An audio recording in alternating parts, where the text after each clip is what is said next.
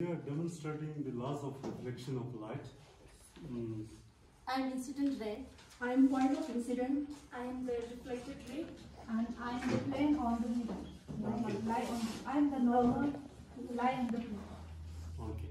Now we are demonstrating the first law, that is the angle of incident is equal to angle of reflection.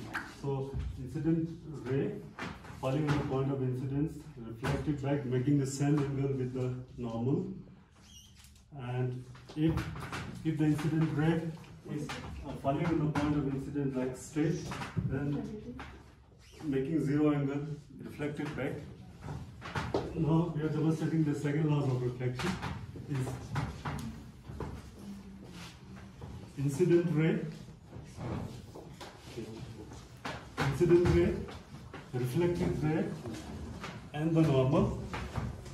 So all are lying on the same plane. So this is to demonstrate the laws of reflection. Thank you.